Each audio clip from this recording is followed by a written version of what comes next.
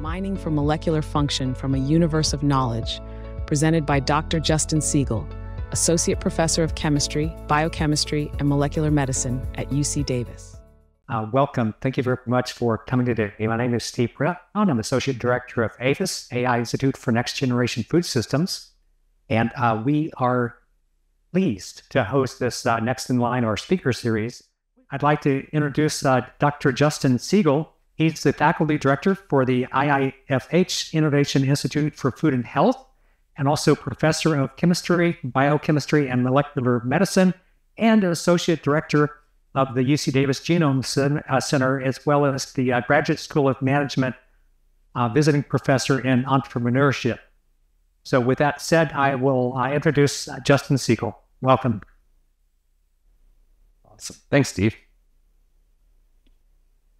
This is great. This is a great seminar series, and it's really exciting to be talking. I can't believe so many people are actually here in person in the summer. I had no idea this series actually happened in the summer. It took a pause.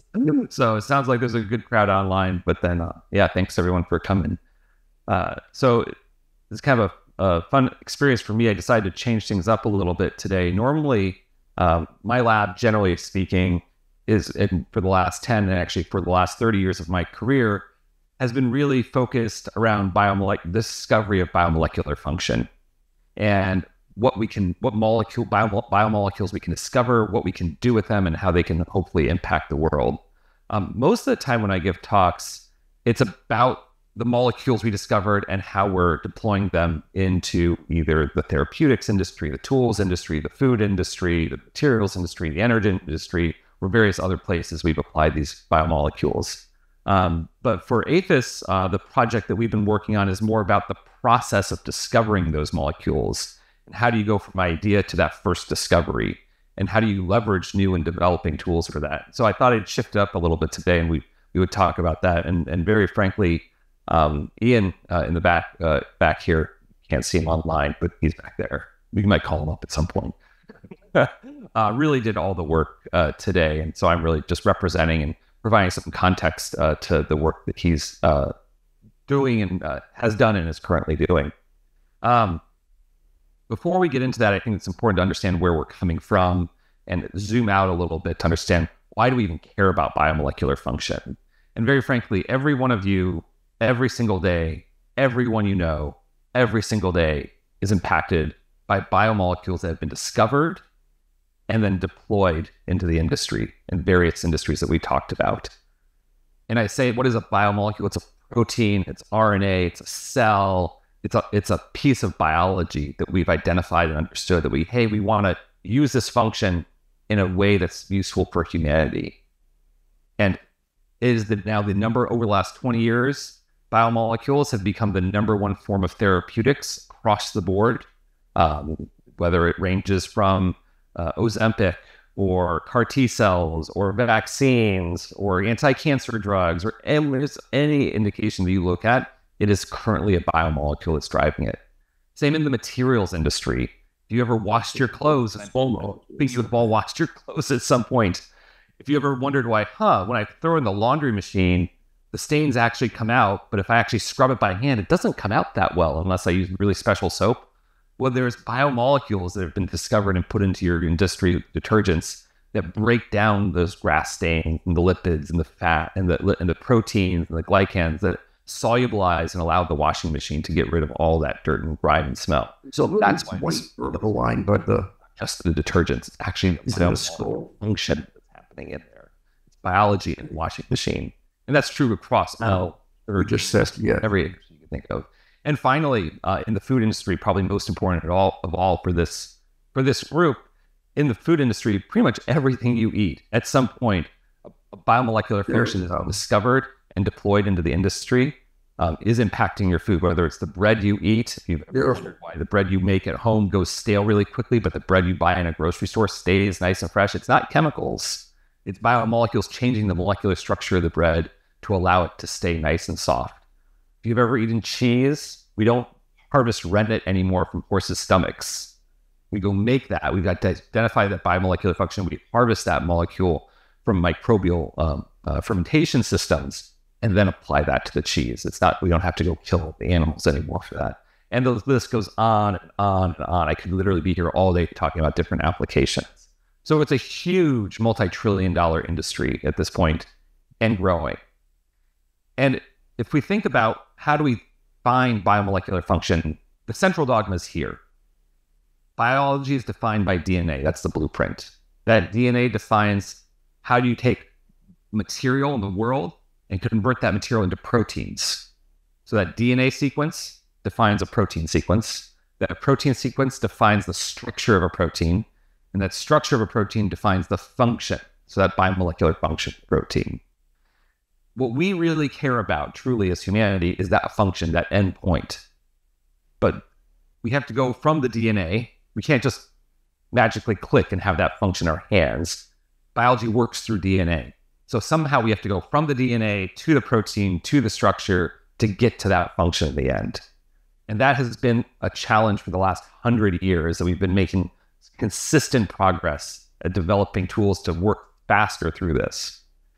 Some of the biggest breakthroughs happened in the early 21st century where we solved that first step of how do you go from protein, from DNA to protein.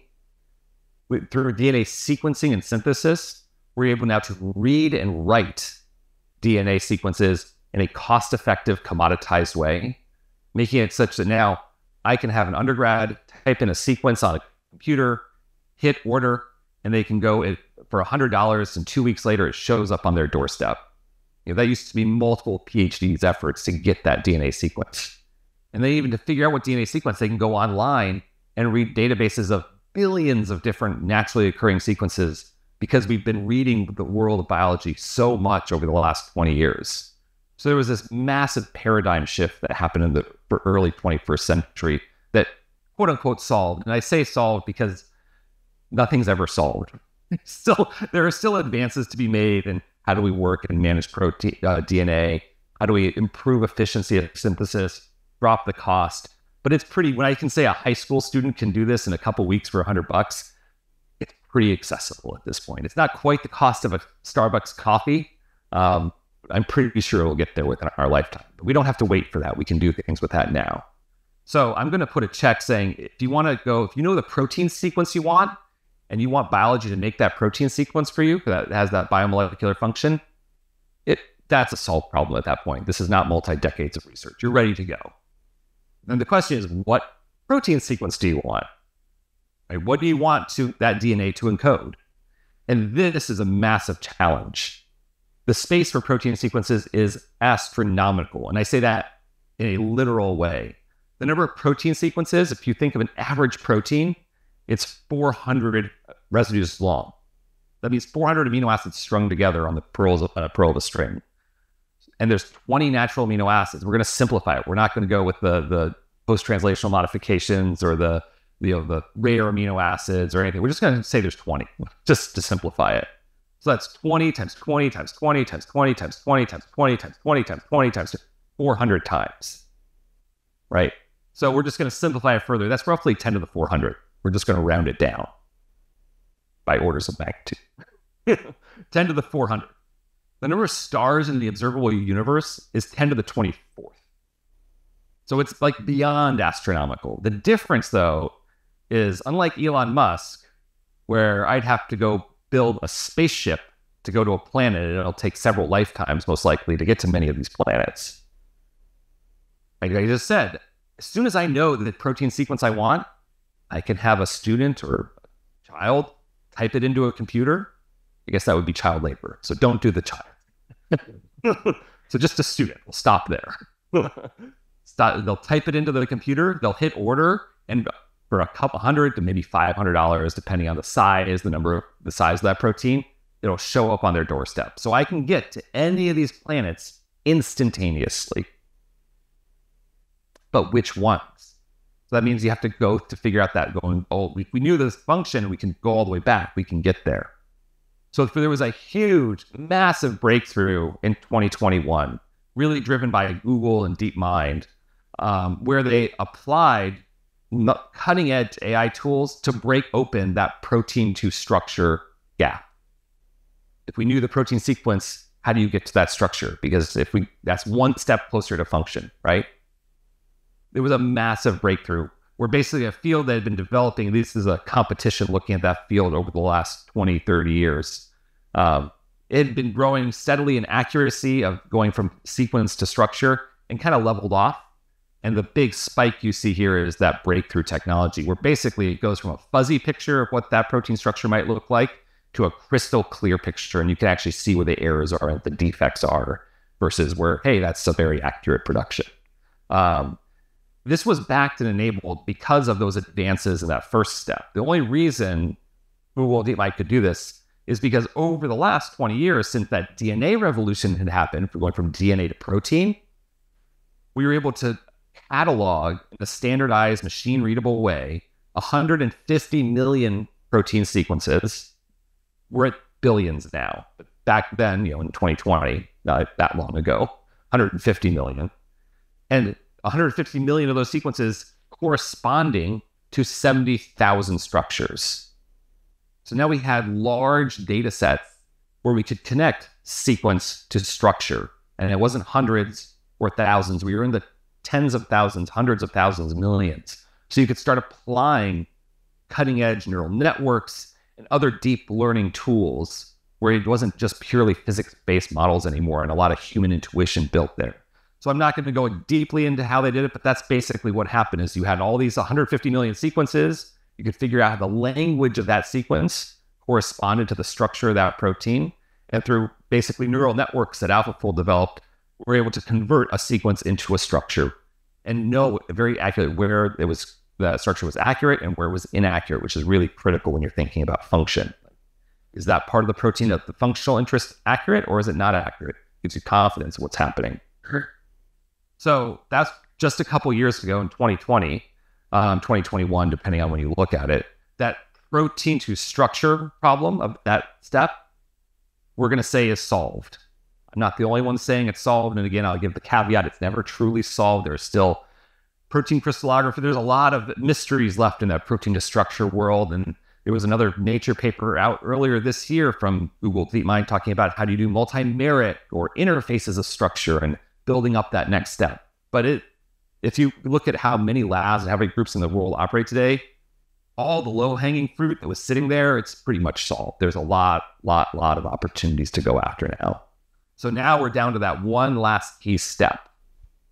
And that right now, over the last couple of years, is where the world is focused. And it's not just, I'm saying the world is focused, but you don't have to believe me as a professor in an ivory tower talking about, hey, this is an interesting esoteric topic that might or might not be relevant. This is literally happening, and it's the literal biggest thing happening in the world right now. So I thought it'd be interesting just over the last 6 months to collect a couple news articles of companies that were funded to do explicitly this effort to connect that structure to function. So a few months ago or a few weeks ago, Zara, I think, rhymes with Thera. So Zara, they have a whole media campaign on how do you pronounce it. You can go online. It was a brand new startup which launched with seed funding of $1 billion.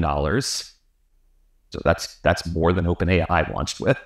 It is the largest startup of all time to launch with a seed of $1 billion.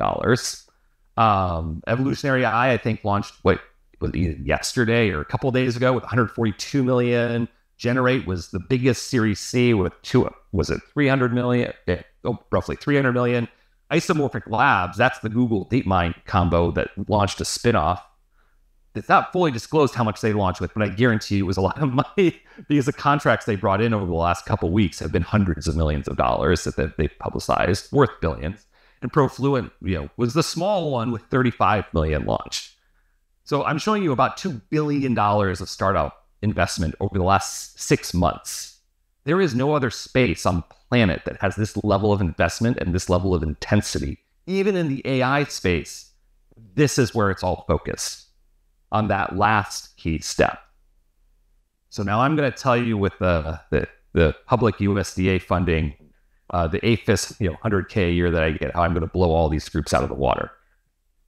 So we have to pick our problems really intelligently, right? Because we don't have the horsepower, we don't have the capabilities. We don't have the compute. We don't have what those groups do. So we're not going to even try to compete.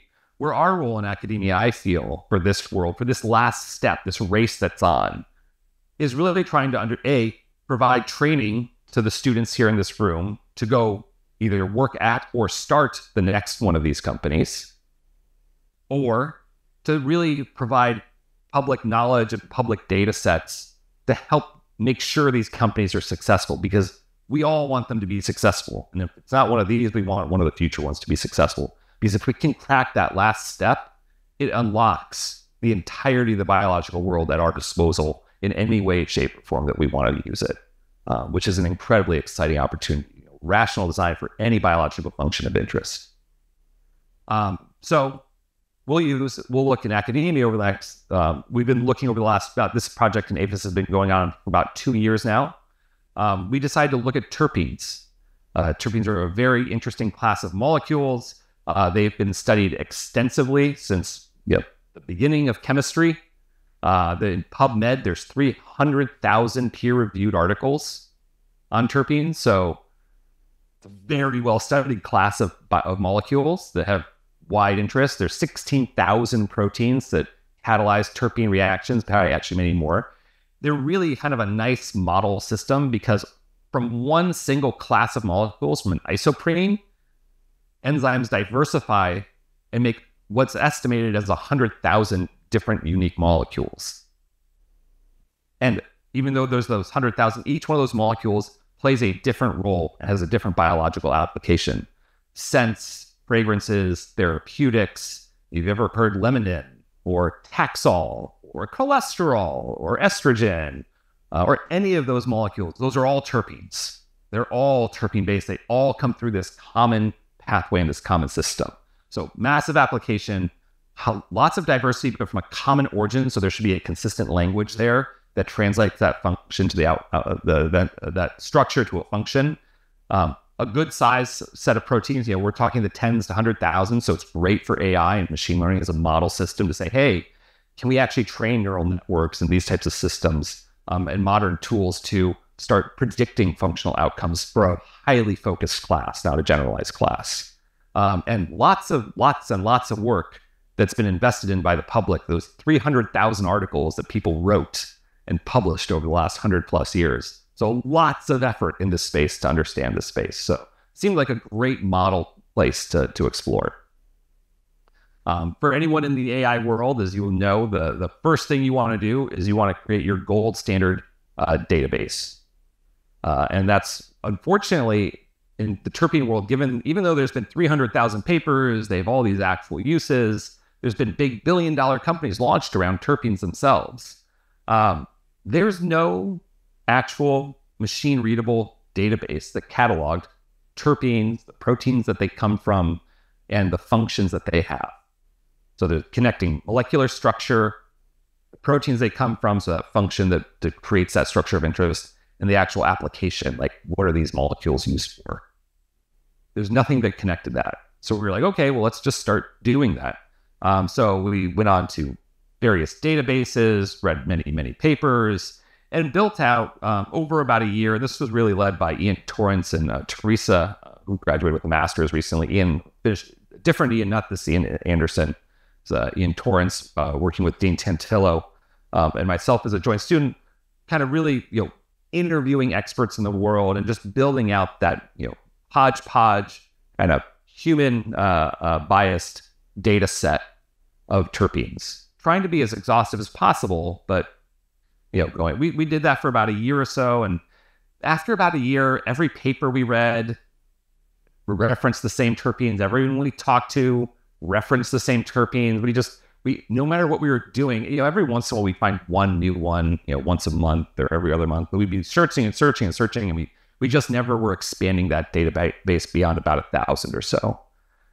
So we kind of put it on the side, and then Ian joined the project to ask a question. Well, can we, use LLMs, large language models, to generate a database? And this is a really important question because going back, there's 300,000 papers on terpenes, right?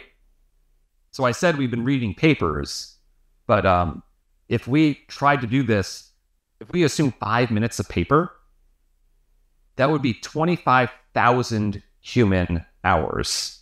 That's a hard number to wrap your head around. So just to try to make it easier as you wrap your head around it, I asked Ian if he wanted to do this for his PhD, and he's like, no, absolutely not.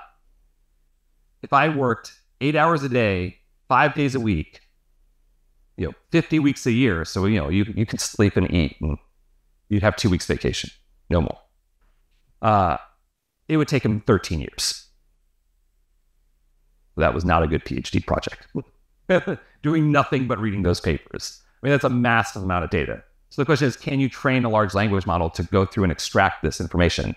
And this is really crucial. It's not looking for a piece of information on paper. These are connected pieces. We were talking about it right before the talk. There's many people doing this, but oftentimes when you read these terpene papers, the name of the terpene, the protein that it comes from, and the actual application itself, they're never like in one sentence. No one ever states that. It's like distributed information throughout the entire paper. So you have to think about how do you actually train a language model to read a whole paper, not a piece of a paper, read the entire paper and interpret it, understand it at a PhD level, and extract that connected information in a meaningful way with multiple edges and nodes. So luckily we had that gold standard database so we could evaluate, is this even possible? And so Ian went through many different large language models that were available at the time. Clearly there's new ones now. And we kind of balanced compute cost and accuracy. And accuracy being, if we took a set of 31 terpenes that were derived from 25 papers, and we used these large language models to read them, how many of those 31 terpenes were retrieved? And how many were, if the machine learning came back with, or the large language model came back with, how many were hallucinated? As in, there was an entry in the database that was made that was not a terpene, or it was totally made up information. So a hallucination. For a lot of these, it's a large language model. So there's a system prompt and a user prompt. So we have to go through various different prompts. And you can see here, I'm showing a table of various different, either GPT 3.5, GPT-4, Llama. I thought it was fascinating. Llama 2, without any kind of prompt optimization, was very accurate, had about 90% accuracy, but took about 11 minutes per paper, assuming one GPU. And again, we're academics. So Facebook recently ordered, $10 billion of GPUs, I think was the order a few months ago. I didn't have $10 billion worth of GPUs. We have a few GPUs. We have hundreds of thousands of dollars of GPUs, but we didn't have $10 billion of GPUs. So the compute cost really matters. And if it's 11 minutes per paper, I don't have that many GPUs. That's still going to take many years to run through. So some of them were really fast, fractions of seconds per paper, 0.1 minutes per paper. Those were using OpenAI. And there was some major accuracy issues. You can see these are down at like 26% accuracy, with only 13 out of the 30 being retrieved, and 5 terpenes just totally made up, like not in reality. They entered into the database, but not there. Through quite a bit of, I'm summarizing weeks to months worth of work of different prompt engineering and how do you work with a system. Ian landed on one with GPT-4 that had recovered 30 out of the 31 terpenes with 0 hallucinations. And we figured it's okay if we have a few false negatives. If there's 100,000 terpenes out there and we miss 5, that's okay. Like we'll be fine. But we didn't want is to have 100,000 terpenes out there and have a database that's 30% made up. So the hallucinations was really important to drive down to 0 and to try to maximize retrieval with the cost of retrieval being okay. So the late prompt engineering was both pretty good on cost and time. It's about 40 cents. We were using this on OpenAI, so it's about 40 cents a paper. So it starts costing some money. So the good news is Ian was very proactive and thoughtful about this. I gave him a budget, and he said, well, I can't do it for that budget. This is not going to work. And so he reached out to OpenAI and got a grant. And so I actually highly encourage AIFS to talk to Ian, potentially apply for these OpenAI grants where they donate CPU time, particularly for academics. They're looking at how do you use their tools and systems to advance scientific and humanities knowledge.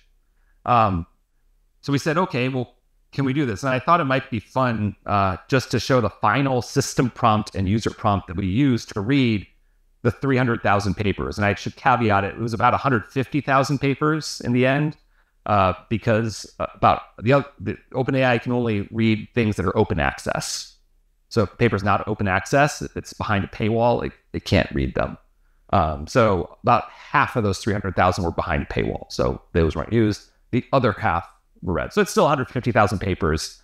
So instead of 12 years, I guess it would have been 6-year PhD of 24/7 reading. Well, 8 by 5. Still not good. So it was really interesting. You had to actually give the system, as many of us know today, a personality. So you prompted the system to say, your name is Binky Bonky, the most advanced AI model ever built on GPT-5. Mind you, GPT-4 is what they're being used. GPT-5 is this PhD level, like people are talking about GPT-5 with PhD level knowledge. So it now thinks it has PhD level knowledge at least. You were built to extract data from papers in a CSV format. Please put the CSV between 3 hash symbols. And for every good job you do, we'll pay you $100. So we totally flat out lied to it. We definitely did not pay a buck.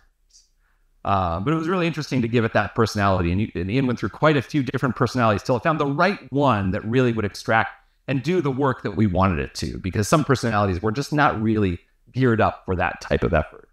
The user prompt then, once you had that personality, you had your digital agent there with that right mindset or digital mindset. I won't read it for you, but you can we were very specific on the type of information, the terpene, what protein made it, and how is it used. We need to connect all 3 pieces of information, because you can imagine if you're a plant breeder, you're making a tomato, and you're making a carotenoid, terpene-based molecule. You might need to know which protein, if you have interest in different carotenoids, which protein do you need to modulate to shift that carotenoid profile? Right, so you need to know the protein, and you need to know that carotenoid's application too. So you need all 3 pieces of information to do something with it. So the good news is we could do it. Like I showed you that. The bad news, not like terribly bad, but we read 300 or 150,000 papers. We got all the data back, and it returned a database of 1,300 terpenes. It was very disappointing. Ian and I had talked about this. People have been talking in the literature about this for decades, how there's 100.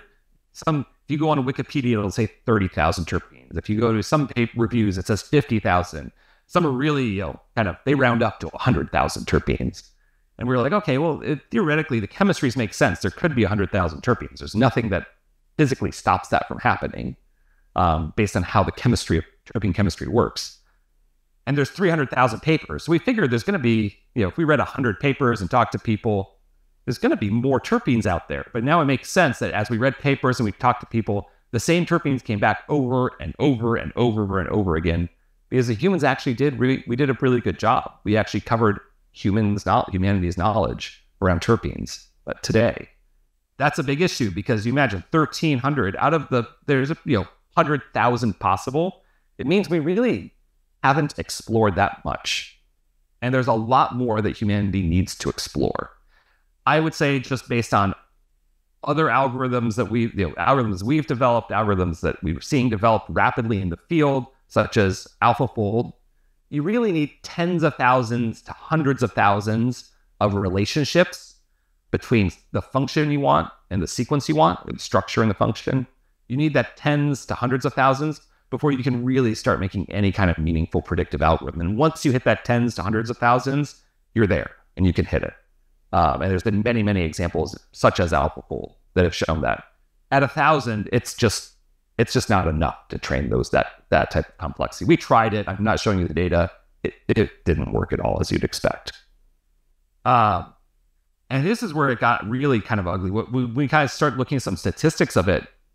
Of those 1,300, 59 terpenes covers 90% of those 300,000 papers.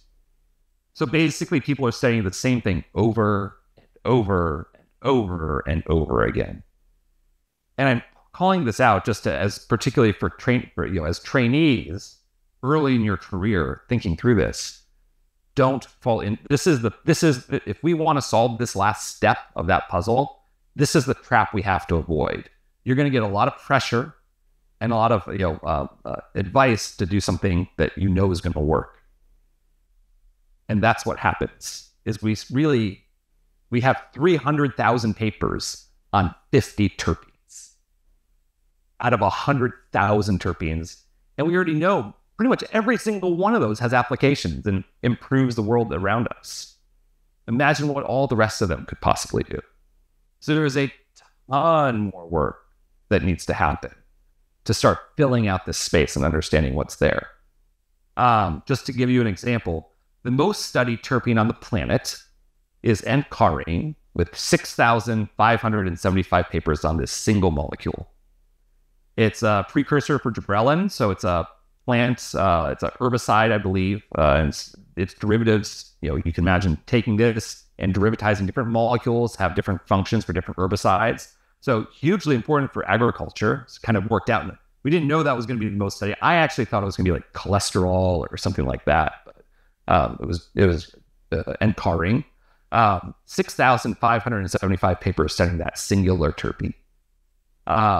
Then there's giving Parkyol, which is about 30 papers and has interesting anti-inflammatory, anti-tumor, anti-tuberculosis. And then I don't know how to pronounce this. Whatever the last one is, has 2 papers on it. There's a bunch that have 2 papers on it. And again, all sorts of they throw it into a bioassay and it has some kind of activity. Pretty much all these could have some kind of bioactivity. So it's a really exciting space, just wildly underexplored. And I think that's the key message there's a couple key messages that I want to kind of wrap up and leave you with today. The first one is, what we're seeing, and I showed you one example here, but I can tell you this is happening again and again and again within the lab. When we try to take these methods, the cutting edge methods using neural networks, et cetera, and apply them to biomolecular function, the data sets are not there. They are just not big enough, which is not surprising. It's not like this is a unique insight just to me that you're getting. If you look at those startup companies, so Zera with $1 billion of assets, a large portion of it, many of the people they hired, was to build out proprietary data sets. They're going to build out those structure-function relationships because they know if they get 100,000 of them in a space that matters, they can click a button and have any function they want in that space. And so it's about building out data sets. But the key is we can't build out data sets like this. Even though it's 100,000, this is really closer to 50. You want high-quality data sets with many points of evidence on a diverse set of molecules. So really thinking through as you go forward in your assays, you start thinking about the tools and data sets. How do you diversify? How do you get more data points in a more diversified way? One example, a lot of the times when we develop enzymes in the lab, we might be targeting one specific biomolecular transformation, but we always assay that enzyme on as many molecules as we can do in any affordable way, even if it's not relevant to that transformation. It has to have some relevance, but from an application, no relevance. Chemistry, we should say, hey, maybe it'll work type thing. So we have true positive and true negative data that's highly diversified that we can start contributing to public data sets. Otherwise, all the data sets are really going to be locked up in private industry. Because the private industries are putting billions and billions of dollars into creating these data sets that will finalize that last key leg of the mile, where we know the computational tools are there, we're just missing the data sets. So I think that's one key lesson. The other key thing we're going to be working on over the next year is, yes, it was not tens of thousands. We didn't 10x the database that we were hoping to, but we can now very confidently say we've captured humanity's knowledge of terpenes. We know everything there is to know about terpenes. We've read all 300,000 150,000 paywall once we can. Well, so Terpene DB is doing, Food Atlas is doing a great job of putting that into a standardized machine-readable format to connect to many other biomolecular functions and activities. So starting to connect Terpene DB and integrate that in to Food Atlas is going to be a critical objective over the next year. Making those molecules connected to proteins, identifying novel relationships between foods through terpenes, because every food you eat has a terpene in it. Every organism on the planet has a terpene in it. So making novel relationships there based on those structures that we've identified, where they come from, thinking about flavor profiles and biomolecular and other health benefits that are also going to be captured through these terpenes. And lastly, what we've now shown, and this is not first time Food Atlas is showing this as well in a really elegant way, is that we can read whole papers. And if you have a reasonable gold standard data set and either use your own resources or a gift from OpenAI, we can actually create really high quality databases from really complex data sets in a pretty robust manner. And the terpene database looked fantastic. It was as good as the year-long effort by multiple people talking to all the world experts. We just clicked a few buttons and it was there. I mean, that's amazing. So there's all sorts of applications beyond terpenes that you can do. So for example, we were talking with Ned Spang yesterday, thinking about life cycle analyses. We did a quick search. There's 400,000 papers on life cycle analyses. There is no database that catalogs all that information in a standardized way. We can now do that. It's a literal okay, let's do some prompt. It's not, we have to make a gold standard database. You have to do some prompt engineering. You need some gift. It's not like click a button, we can do it tomorrow. But this is not a multi-decade problem. This is 6 to 12 months. You can definitely get that done. And I'm using that as one example. I'm sure every one of you can think about, man, if I had something to automatically read all this data and catalog it, there might be great insights there. And while it didn't work out like we were hoping for terpenes, my guess is if you do this 5 or 6 times, you're going to find a bunch of these databases where you go from humanities knowledge, go from 1x knowledge to a 10x knowledge. I am positive those will be there. Didn't work out on terpenes, but that's okay. That's because the chemists, and I'm a chemist, so I can say this, decided to study the same thing over and over again. So lastly, I just want to really thank Ian, who's really been the driving force behind this and been teaching me a lot about large language models, how AI tools work, how databases work, how to think about the intricacies. Do you read a whole paper or a sentence of paper? How do you connect that information? A phenomenal grad student and really been driving this forward. Dean Tantillo, who's, we started this off partly because Dean himself, who I've collaborated with since I've been here, has studied terpenes exclusively for the last 30, well, not pretty much exclusively. It's one of his core focus areas in his lab for the last 30 years. And he himself has published on the order of 300 papers on terpenes. And there's many people, not quite like Dean, but there's many people that have focused on terpenes like Dean. And we've been working with him and had one here. So we had that literal world expert here that we could work with to build out that gold standard database, and then check the new AI one to make sure that it wasn't total crap, for lack of a better word. And then of course, Ian and Teresa for building the foundational data set, and Fang and Ilias for immense help with AI, great discussions, and thinking through how do we build these tools, and being a great partner in these things. And then I didn't mention Ruben. Ruben, we've been working with Dean as well, and has been similar to Dean, focused on terpenes and terpene synthesis for his career, and a world expert. So making sure that what we have domain expertise as we build these out, really critical part. And then picture lab, and thanks. Happy to open it up to questions. All right, thank you. All right, we have a remote audience as well as the audience here, so feel free, the locals, to go ahead and ask any questions, and we'll accumulate the questions online as well.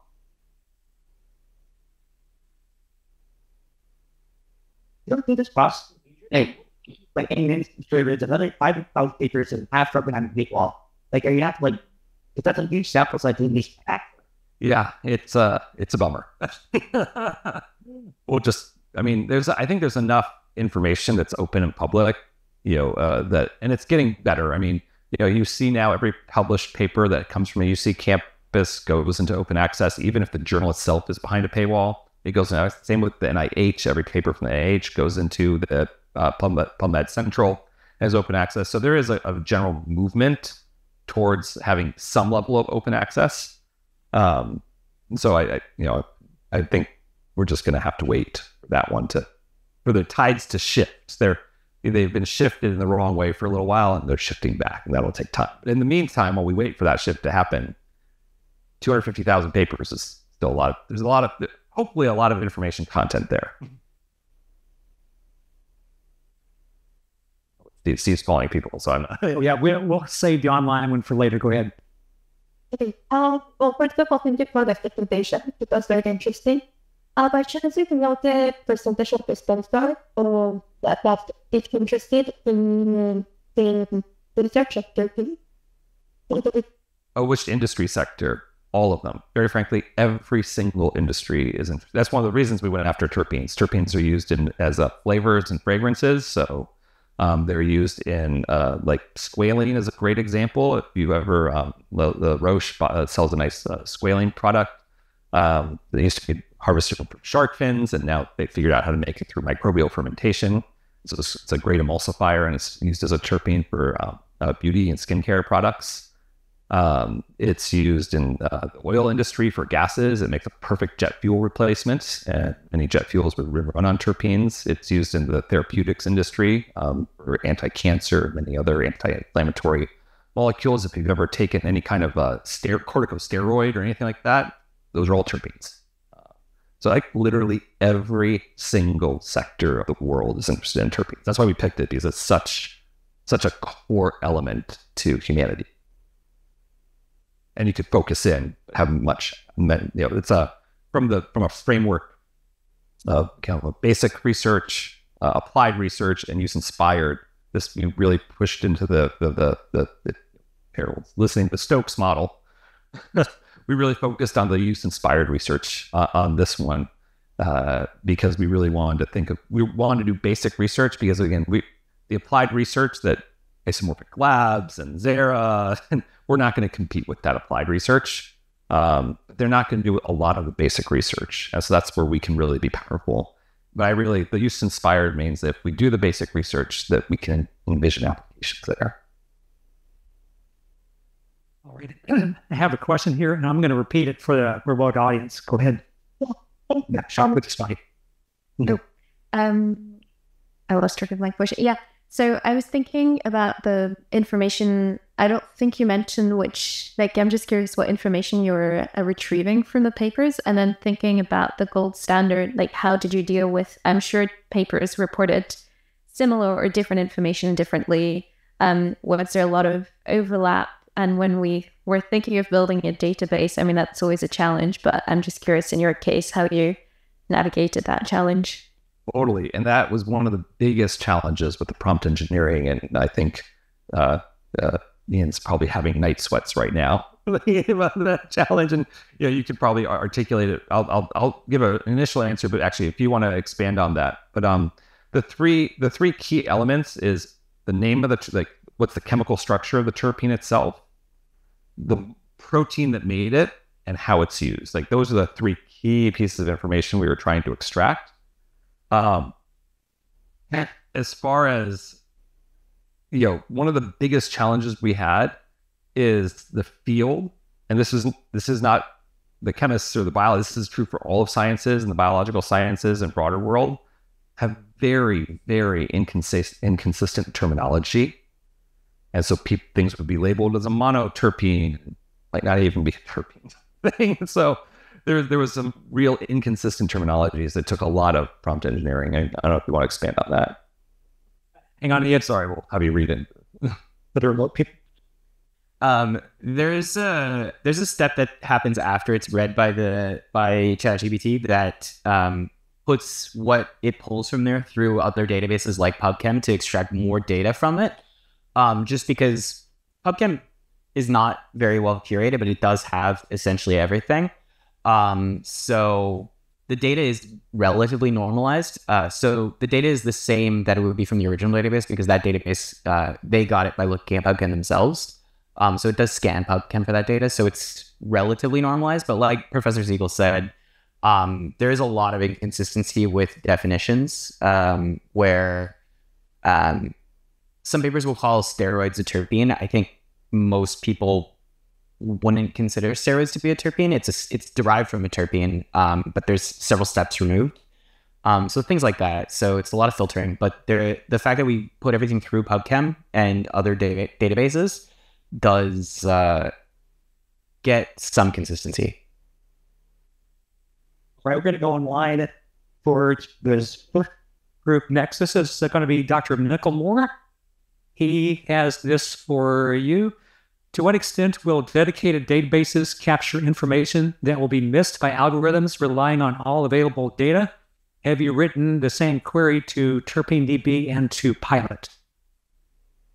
Oh, like using so using different algorithms. If you use a different algorithm, does the database does it come out differently? And we definitely did see. I mean, that was so in part of that prompt engineering. Different prompts, different algorithms definitely extracted at different efficiencies of extraction. And some of them, that's where there was high hallucinations on some side of it and low recovery on other sides of it. And so I think the system that we have here that I'm showing here actually happens to be up. This is what happened to work out best for these terpenes, for the terpene papers. I think you'd have to go through that same process for every other one. And as these databases changes, my guess is this is, we used it today. If we used Copilot or anything like that, it'll probably change. All right, thank you. We had another one online.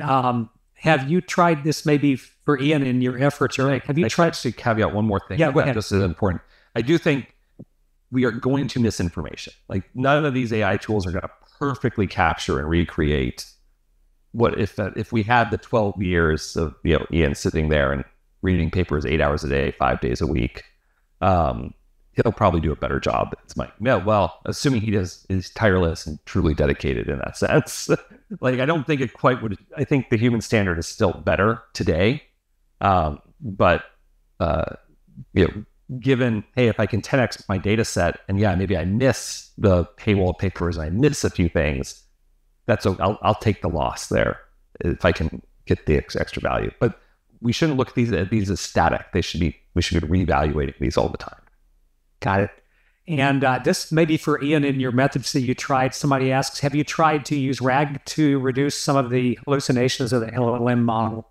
That's definitely for him. That's not for me.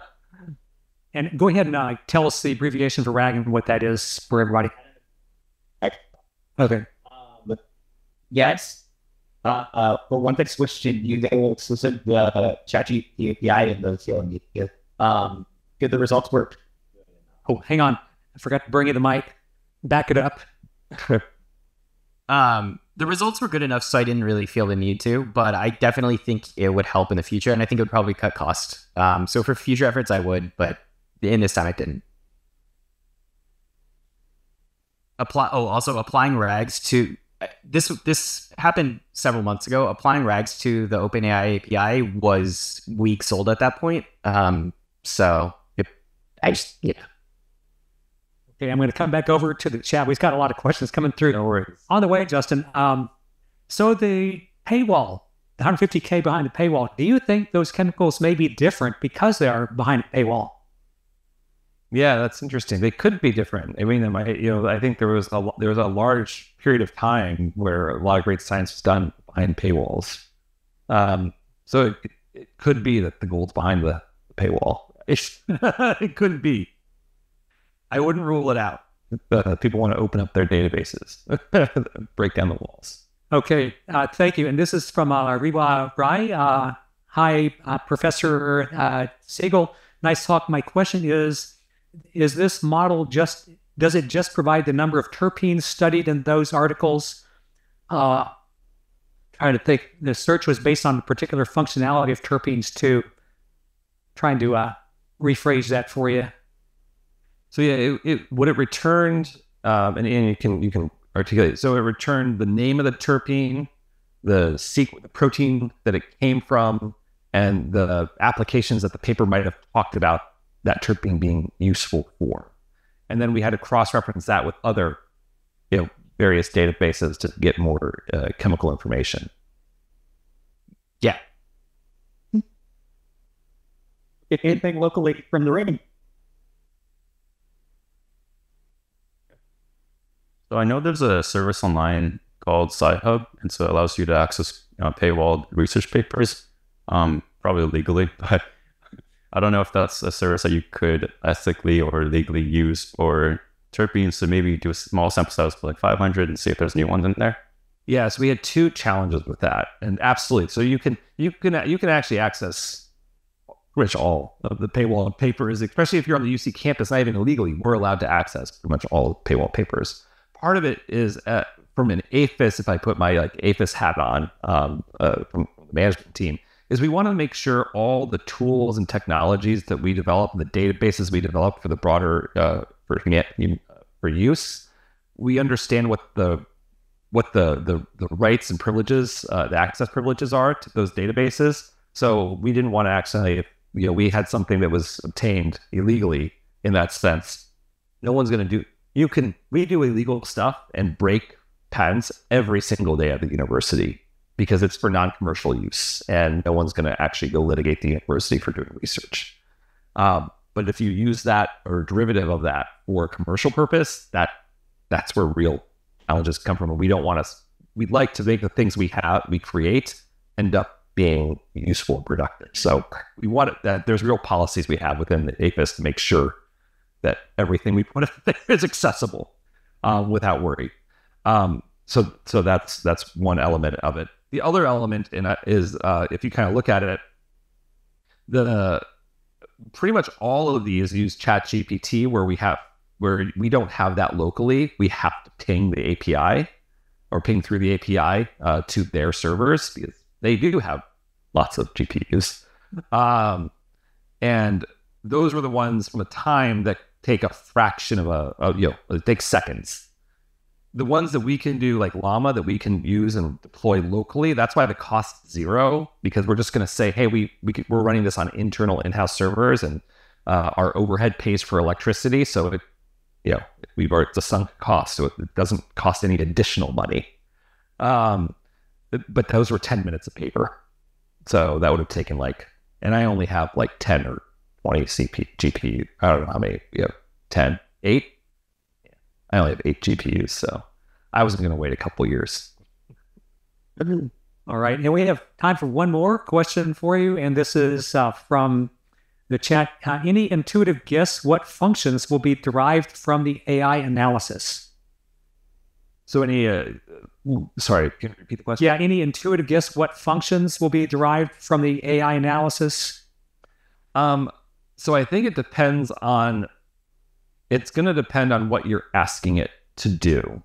If I go back to a lot of these companies, they are pretty much all asking, not all of them, but pretty much all of them are asking, if I want an antibody that binds X, what is that antibody sequence? Because then I can go make a therapeutic. So what's that structure of the antibody encoded by the sequence? The function is binding an intrinsic factor, or an IL-5, or binding some target that they're interested in medically. That's the question most of these groups are asking for, because there's a really clear commercial path. If you can do that on demand, there is trillions of dollars worth of opportunity, of commercial opportunity there, where there's a very, very clear path. So they're all asking those types of questions. And so I think that's the functions. You'll find protein targets that were untargetable and people have been going after for decades, that just in a heartbeat, you'll say, oh, I'm going to sequence this human's genome. I'm going to see the exact variant they have of that gene, that the IL system that they're targeting. I'm going to print an antibody that connects to that person's therapeutic that they need, or the mutation that happened to that cancer cell that creates that. Same with the coronavirus. You can imagine, hey, it had this change. Wait, the old immune system, the old vaccine didn't work. The new one is here. Hit print. It basically fixes it instantaneously. I think that's what's coming in the therapeutic world. I think very similarly in the food and biology world, you can think of the same thing for herbicides and pesticides. I have this pest. It has this invasive factor, that this protein. Okay, what do I want to bind to it? Or how do I want to transform it? Or in the human nutrition world, people are eating Y. They're eating sugar. I want to make sure that sugar doesn't turn into a big spike in glycemic index. So it needs to be transformed into something else. But it needs to do it, maybe real time in the stomach. So all these different functions that we might want that are theoretical but not impossible physically. We just haven't explored the 10 to the 400th, kind of going back to we haven't explored this 10 to the 400th space. We haven't even explored, I'm saying we have 150 million known proteins. Of those 150 million known proteins, we know what maybe a fraction of them do, tens of thousands of them. That's a nothing in that 10 to the 400th space. So it's really, I think, when going forward in the field, it's moving backwards of not what do we have and how is it used. It's what's the function do you want? And if we can connect that last leg, as soon as you know that function you want, I can have a child type that sequence in and say, here's the function I want. Please print me a protein or an enzyme or a cell that does that function. And it's just done in a couple days to weeks instantaneously. This is the last leg of the mile to that vision. And it's right here, right now. So it's a really exciting time. All right. Thank you, Dr. Siegel.